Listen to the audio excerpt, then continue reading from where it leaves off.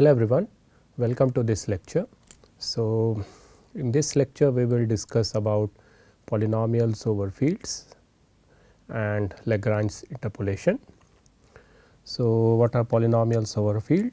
Imagine you are given a field f with the abstract plus and a dot operation, then a t degree polynomial over this field will have the form as follows. So, it will have t plus 1 coefficients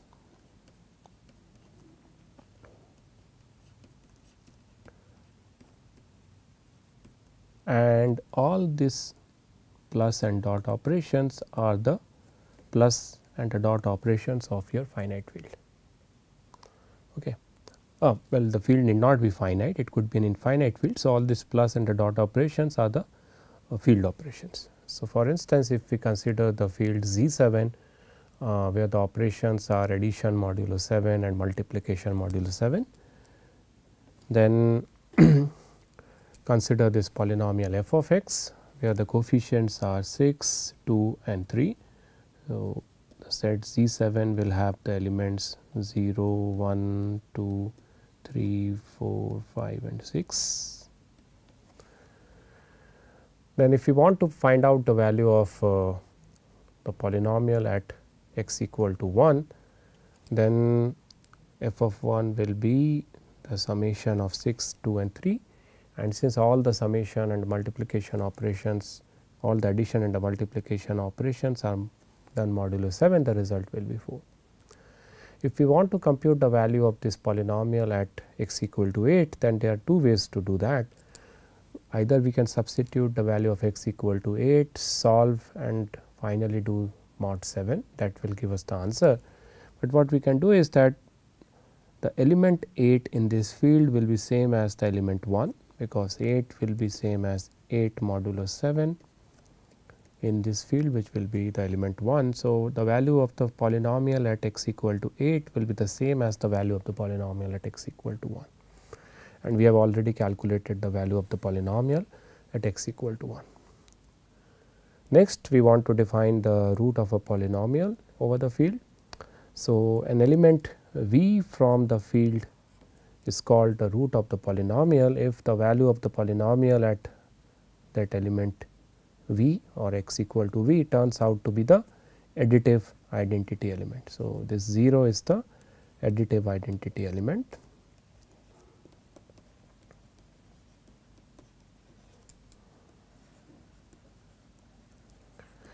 Okay.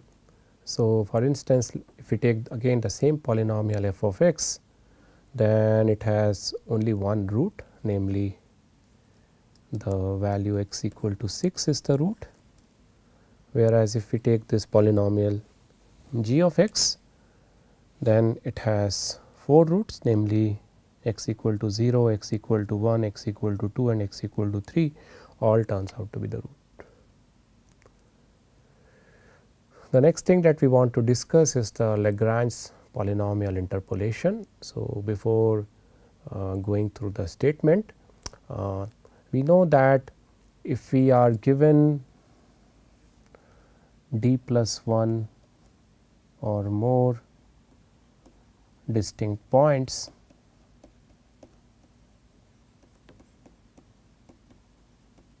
in a two-dimensional plane, on a two-dimensional plane, then there is a unique d degree polynomial passing through them, passing through all the d plus 1 points. But if we are given d or less number of distinct points, then we can't find a unique polynomial passing through all the given points. But d plus 1 or more distinct points are given, then we can always compute a unique d degree polynomial passing through those given points. So, the Lagrange polynomial interpolation extends that result for the case when your polynomial is over a field. So, the statement of the theorem is as follows: you are given d plus 1 distinct points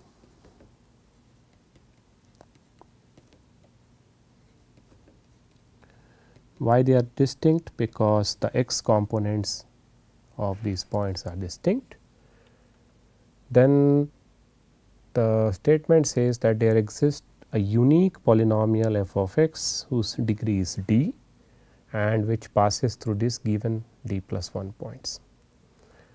And the idea behind the proof of this theorem is that given such d plus 1 distinct points, we can compute the unknown d degree f of x polynomial. To compute that unknown polynomial, the idea is to express that unknown polynomial as a linear combination of some d degree polynomials, specifically d plus 1 number of d degree polynomials using the combiners y1, y2, yi, y sub d plus 1. Now, what are these d degree polynomials delta 1, delta 2, delta sub d plus 1? Well, if we take the first polynomial delta sub 1 x, then the value of that polynomial at x 1 will be 1 and the value of that polynomial at the remaining x values will be 0. So, basically every xi except x 1 is the root of delta 1 x polynomial. In the same way, if I consider the ith delta polynomial, namely delta sub I, then all the x values among these d plus 1 x values except the value xi will be the root of that polynomial. And like that, if I consider the d plus 1th delta polynomial, then all the x values in this set x 1 to x d plus 1 will be the root of this polynomial except x sub d plus 1.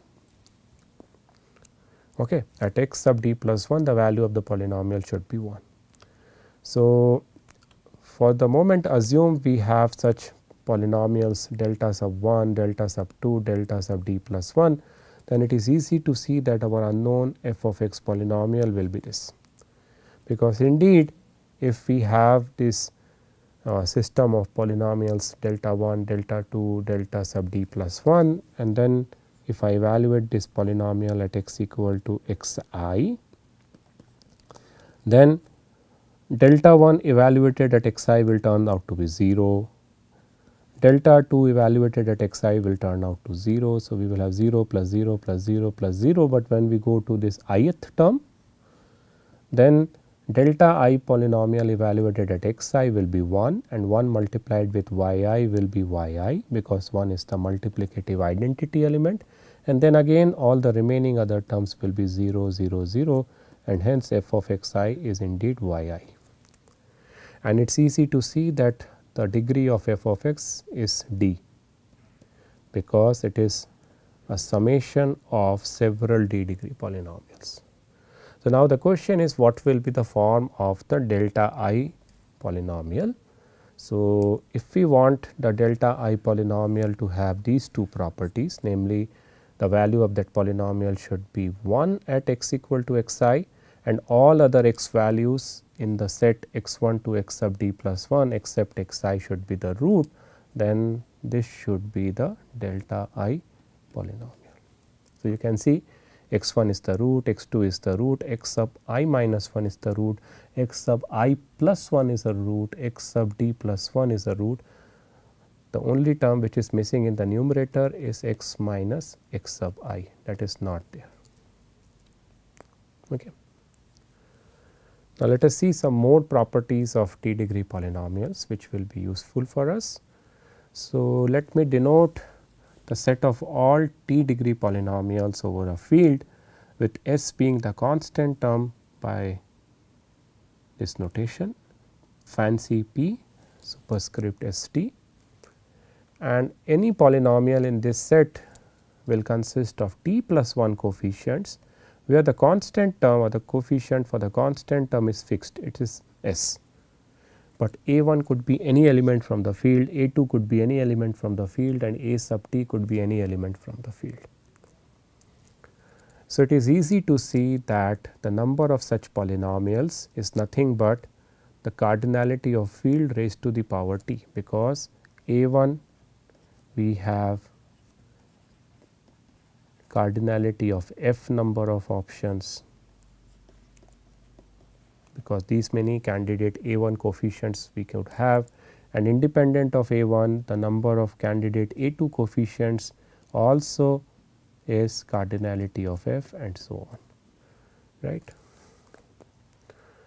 So, if you want to see an example, take this field f, okay, and suppose t is equal to 2 and s is equal to 1. So, what will be the set of all possible 2 degree polynomials whose constant term is 1? Well, that set is this. So, you can imagine, so this constant term 1 can be treated as a 2 degree polynomial, because I can treat this polynomial as the constant term being 1, then the coefficient of x power 1 is 0 and the coefficient of x square is 0. In the same way, the polynomial 1 plus x square can be interpreted as a polynomial where the coefficient of x power 1 is 0 and the coefficient of x square is 1, and so on, and the constant term is fixed. So, you see the constant term is fixed to 1 and the degree does not go beyond 2. So, this will be the collection of polynomials, and all the coefficients are from the set Z3, which will have the elements 0, 1 and 2. Okay. Now, the next result is the following, which is again a very standard result. So, if we take a 2-dimensional plane and if I give you one point on the straight line, and now if I ask you how many straight lines I can have passing through this circled point whose constant term is s, there is only one straight line. If I ask you how many straight lines I can have passing through the circled point whose constant term is s prime, again there is only one straight line. If I ask you how many straight lines I can have passing through this circled point whose constant term is s double prime, again there is only one straight line. So, we can extend that result for the case of finite field for any degree polynomial. So, imagine you are given t distinct points, t arbitrary distinct points,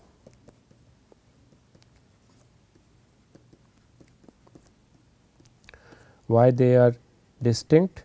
Because the x components are all distinct and all the x components are non-zero. Then the claim is that you take any value from the field, there is only a single t degree polynomial whose constant term will be s and which passes through the given t points. So, pictorially I am fixing the t points where all the t points are distinct, and now I am asking how many polynomials of degree t can be there whose constant term is s and which passes through these t points. Well, there can be only one such polynomial, because that polynomial has to pass through 0 s as well, namely the point 0 s lies on that polynomial, and anyhow I am giving you t more points also to lie on that polynomial. So, altogether we have t plus 1 points, and through t plus 1 points we can have only one t degree polynomial passing. In the same way, if I ask you how many polynomials can be there whose degree is t, whose constant term is say s prime, and which passes through these fixed given t points, the answer is there is only one such polynomial, say g of x. Okay. Now, based on these properties of t degree polynomials, let us see an experiment which is a randomized experiment. It is a randomized experiment in the sense that even if the input of the experiment is same, the output could be different with different probabilities. So, the input is a value from the field. Now, to generate the output, the experiment picks a random t degree polynomial. So, a random t degree polynomial with s as constant term,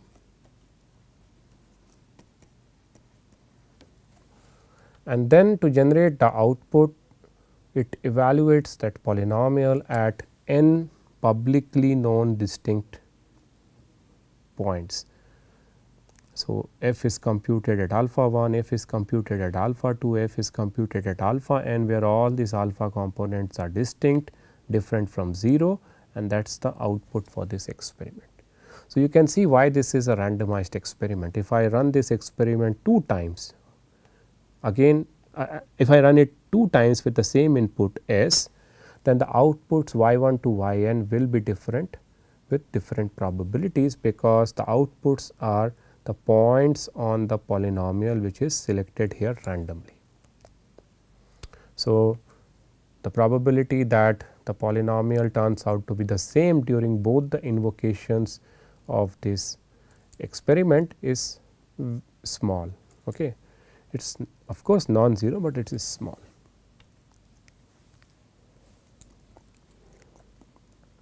Assuming that your field is sufficiently large.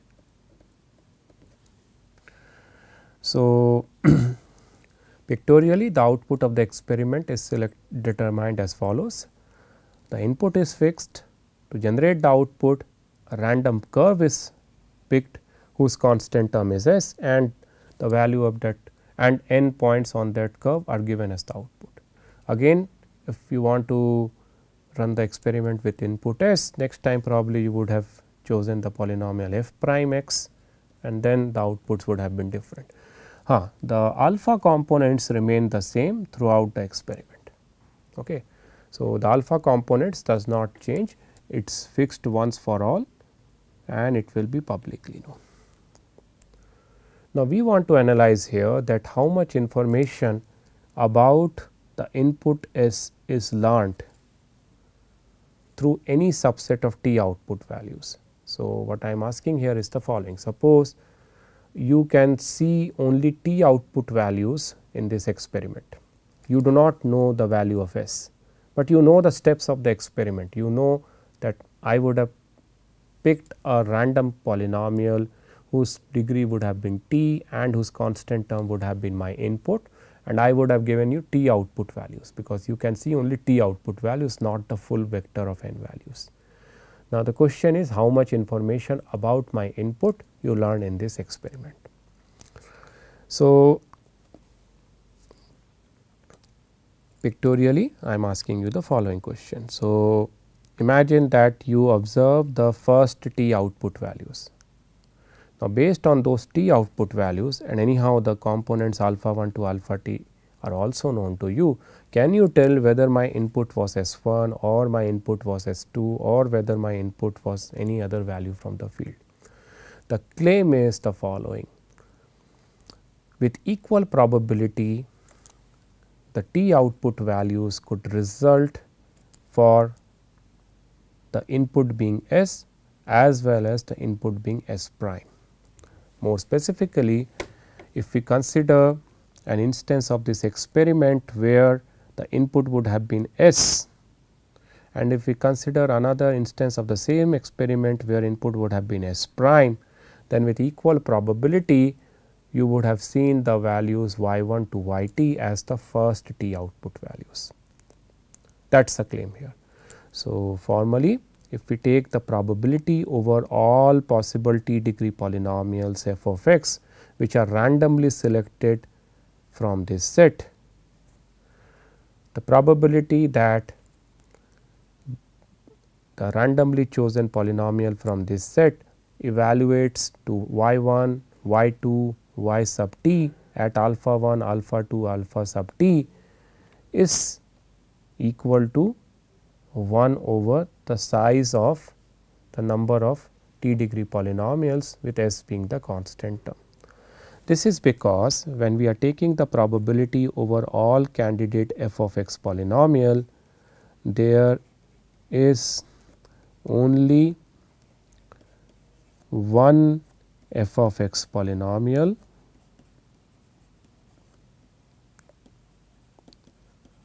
in this bigger set of all t degree polynomials with s being the constant term, such that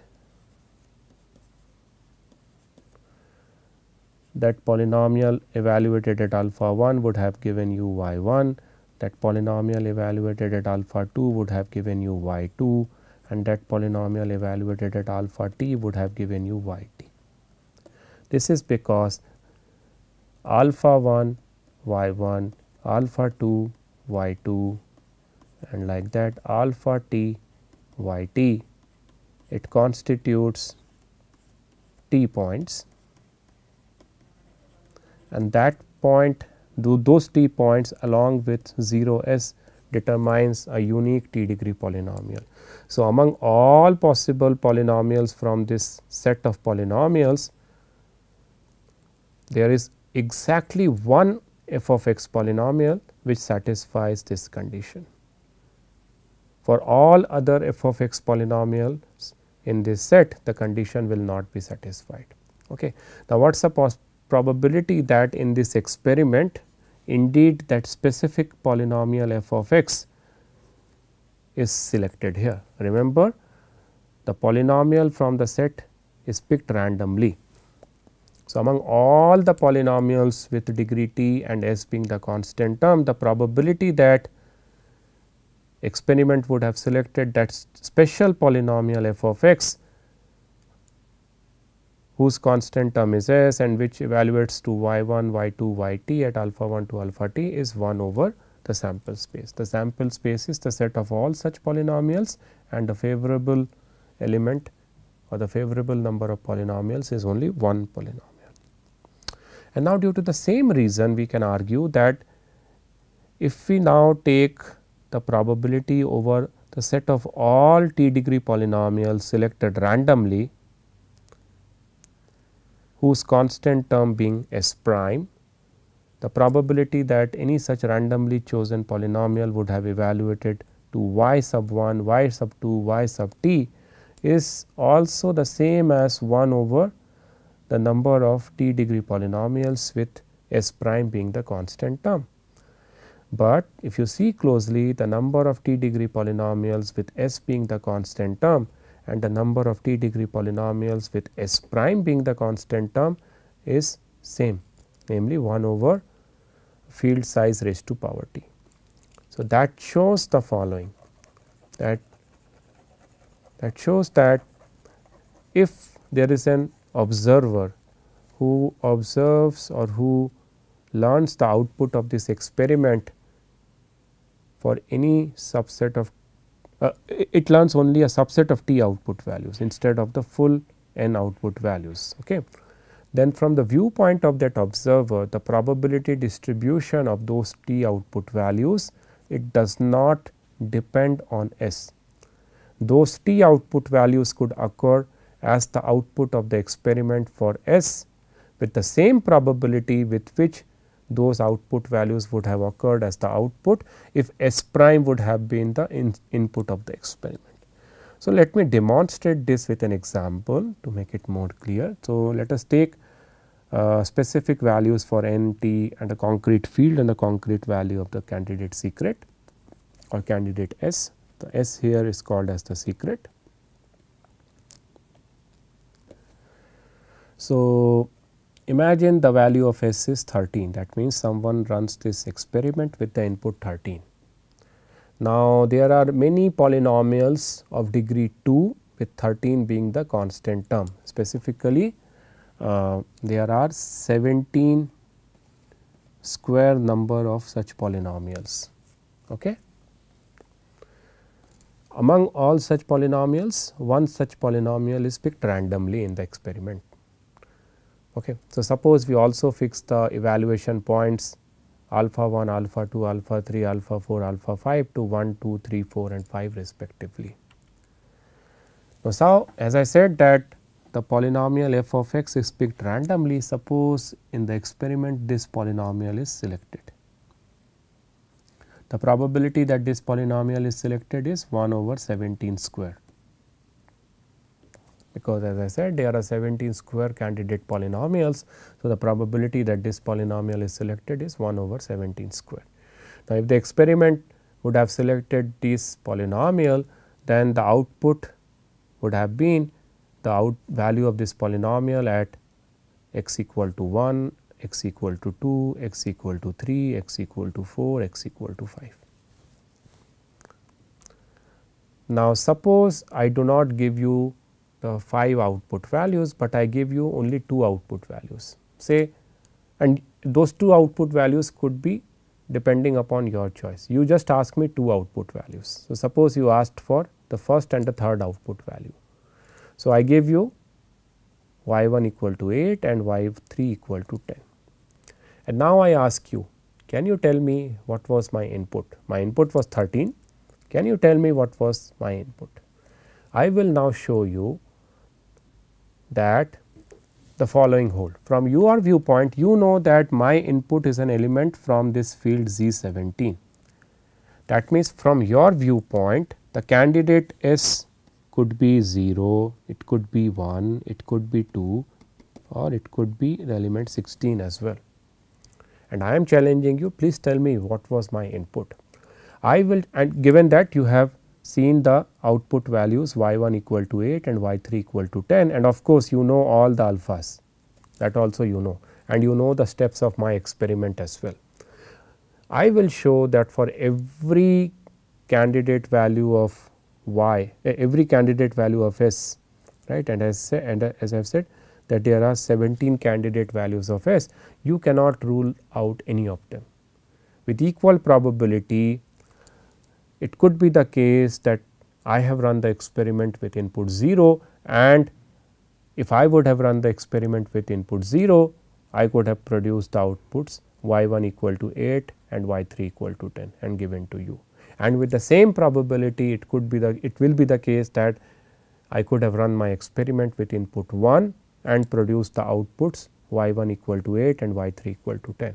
And like that, with the same probability, it will be the case that I could have run my input, I could have run the experiment with input 16 and produced the outputs y 1 equal to 8 and y 3 equal to 10. So, let us see. So, now this computation you are doing in your mind, because your goal is to find out what exactly was my input.